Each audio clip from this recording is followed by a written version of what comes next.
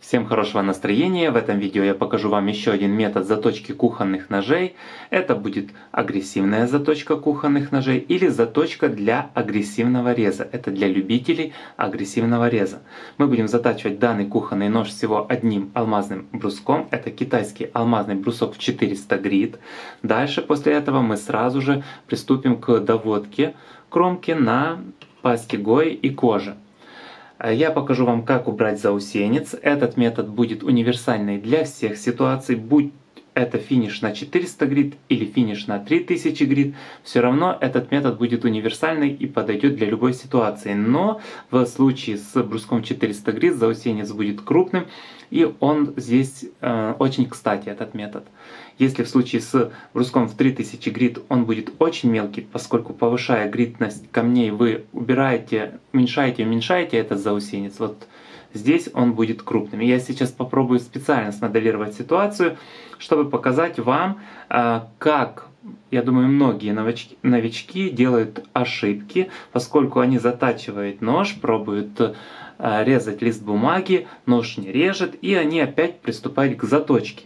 А все, что нужно, это просто убрать заусенец. И сегодня я вам это продемонстрирую. Также мы протестируем мой новый шарнирный механизм, попробуем узнать его слабые места, также узнать плюсы и минусы и сделать вывод по этому шарнирному механизму. Видео должно быть интересное, поэтому приступаем к заточке. Затачивать я буду, повторюсь, бруском в 400 грит. Это брусок из моего комплекта китайских алмазных брусков. Выставил я здесь угол в 35 градусов. Давайте приступаем к заточке. Как всегда, я использую маркер, чтобы видеть ситуацию и сам процесс заточки лучше контролировать. И начинаю заточку.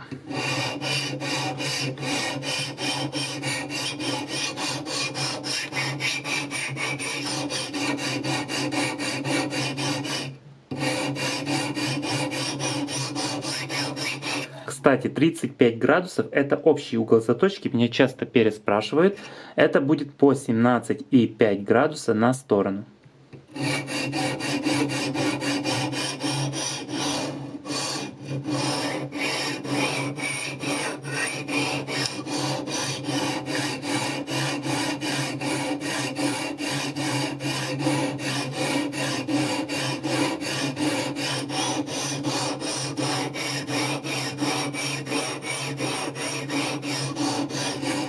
Смотрите, здесь очень важно не спешить, поскольку вы затачиваете исключительно бруском 400 грит, это очень крупный брусок, и здесь не надо вот с первого раза вот начали затачивать одну из сторон и сразу же делать выход на кромку. Не делайте так.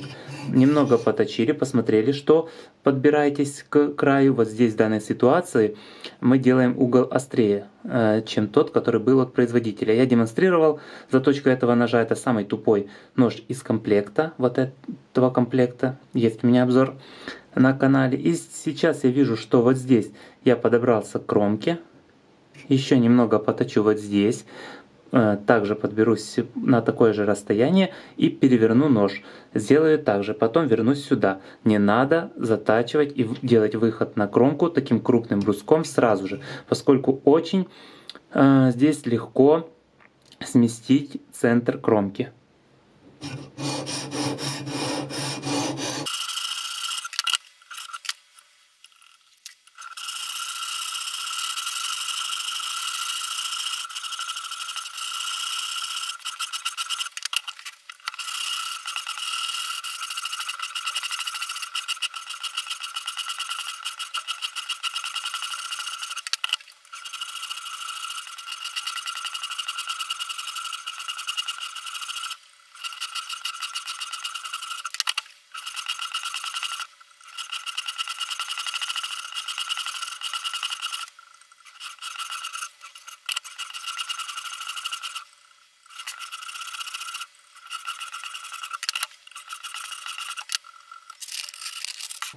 Итак, смотрите, что здесь нужно понимать в агрессивной заточке или в заточке вот бруском 400 грит. Во-первых, этот брусок очень быстро снимает металл, поэтому не прижимайте очень сильно этот брусок. Поскольку чем больше металла вы сточите, в результате вам служить нож будет меньше, поскольку вы быстро к обуху доточите. Во-вторых, чем больше вы сточили вот этой кромки в сторону обуха, тем больше может быть у вас здесь заусенец. То есть чем быстрее вы остановились, вот только вышли на кромку, сразу же остановились, тем меньше будет у вас заусенец. Это в случае, если вы увеличиваете угол, так как делал сейчас я. Другая ситуация, когда вы уменьшаете угол, там вы в любом случае будете стачивать кромку. И получается, образуется заусенец.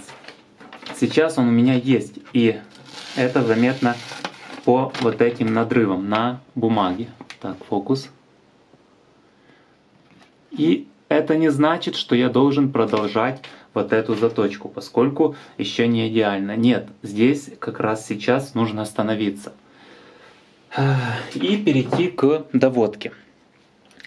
Такая же ситуация будет в случае с бруском в 3000 грит. Просто рез получится более аккуратным и не будет этих надрывов по той причине, что заусенец после бруска в 3000 грит будет мельче. Здесь он крупнее. И еще одно, здесь на кромке, даже если мы уберем вот этот заусенец, есть микропила. Вот есть любители агрессивного реза, и она будет резать более агрессивно, но это надо прочувствовать просто. Но своеобразно, то есть это не считается ошибкой, не всегда надо заполировать до 10 тысяч грит эту кромку, чтобы рез был такой плавный, бритвенный. Иногда вот предпочтительно сделать вот так. И если бы мы сейчас после бруска в 400 грит взяли брусок в 3000 грит и сделали то, что я сейчас делаю, мы бы сделали микроподвод на вот этом подводе. И это, конечно же, глазу незаметно, но в микроскоп это было бы видно. Но если мы возьмем вот такой брусок, кожа и паста Гои, тогда мы не сделаем этого микроподвода, мы просто заполируем. И когда мы бы посмотрели в микроскоп, к сожалению, у меня его нет, мы бы видели просто заполированную кромку и вот край вот этого подвода. Смотрите, что нужно делать дальше. Кстати, что касаемо этого шарнирного механизма, хороший.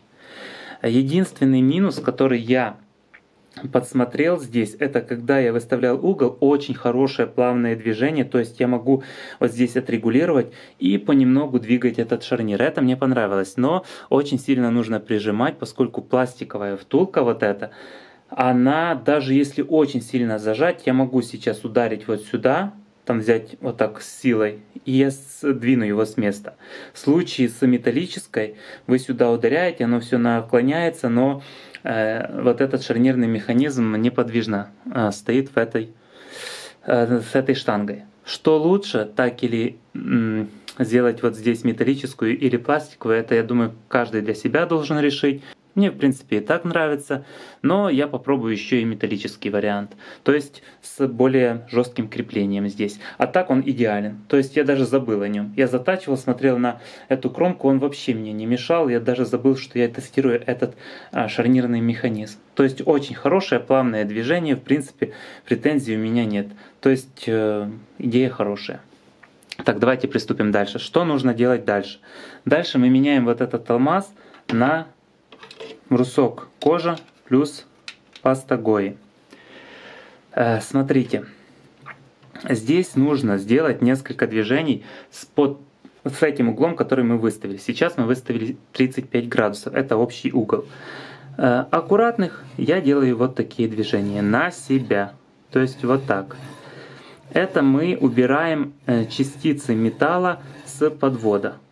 Там все равно есть какие-то неровности, и мы эти неровности делаем как бы более не такими острыми. И это будет влиять на рез, во-первых, а во-вторых, эти частицы металла, они все равно попадут вам в еду, если вы их не уберете. Они там есть, эти частицы. Их можно удалить доводкой на дощечке и коже, но в данном случае мы сделаем это вот так, и это просто проще. Для новичка это будет проще. И вот так делаем несколько движений. Это прочувствуется даже вот так. Плавность вот этого спуска.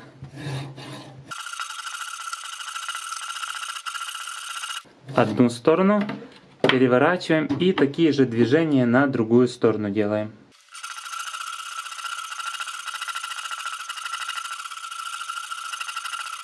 Еще смотрите, здесь брусок другой толщины, то есть вот этот меньше, вот этот выше, то есть ниже, выше. И получается, угол немного меняется. Это ничего страшного, поскольку мы сейчас не точим, а только полируем, но нужно пройтись по всей кромке. Есть одна хитрость здесь, в этой точилке.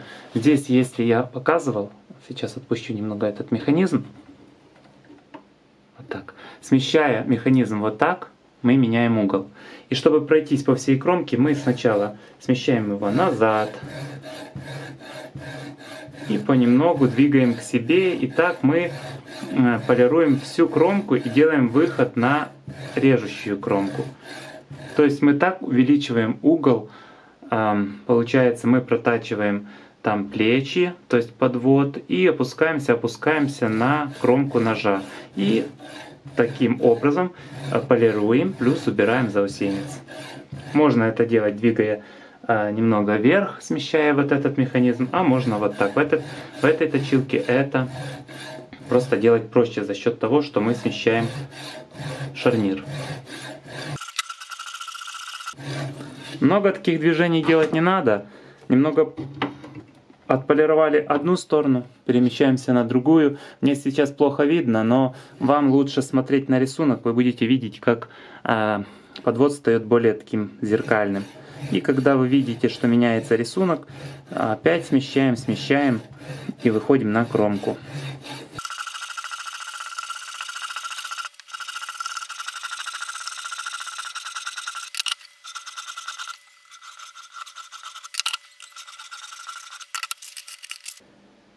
Это еще одно. Почему я говорил, нужно купить два таких бруска? Просто один брусок у вас будет кожа и паста Гои, второй брусок будет просто кожа. Это не так для полировки, хотя здесь, если рассматривать все с точки зрения гридностей, то просто кожа без пасты Гои это будет еще мельче, и полировка будет еще более зеркальной. Вот так. Это чтобы просто объяснить. Но это скорее в данном случае было бы не для полировки, а для того, чтобы убрать пасту Гои с подвода. Это нужно сделать, но если вы купили только один брусок, тогда делаем все это пастой Гои и кожей, а уже убираем эту пасту Гои с помощью обычной какой-то тряпки или там вручную кожей или просто бумагой. Но в любом случае надо убрать. Здесь она будет ощущаться, вот эта паста Гои, во-первых, в резе по бумаге, а во-вторых, нельзя, чтобы она попадала там в пищу. Я в данном случае возьму просто кожу и вот так все протру. У меня есть еще один брусок с кожей, но если у вас его нет, ничего страшного. Я могу это сейчас делать, эту доводку на коже, но для того, чтобы вы просто увидели, как можно еще, какой еще есть вариант, сделаю вот так. Итак, а сейчас я вам продемонстрирую рез.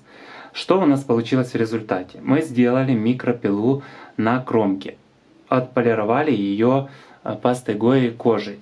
Сейчас у нас получился агрессивный рез, но острый нож. Смотрим. Рез агрессивный за счет того, что мы не убрали кожей и пастой Гои пилу. Ее можно убрать, но не надо. Тогда просто зачем мы делали агрессивную заточку с помощью 400 бруска? Мы могли бы перейти на 800 брусок или на, например, на 3000. Но сейчас агрессивный рез и острый нож. Сейчас я все это уберу.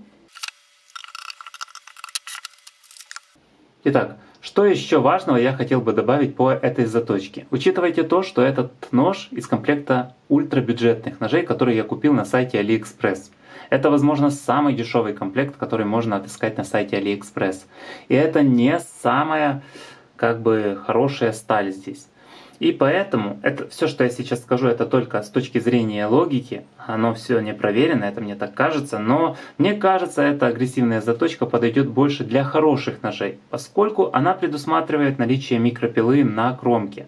А микропила это зубья. А зубья это уже не целостная кромка. И она, мне кажется, больше будет быстрее садиться, чем в случае с цельной там, гладкой кромкой.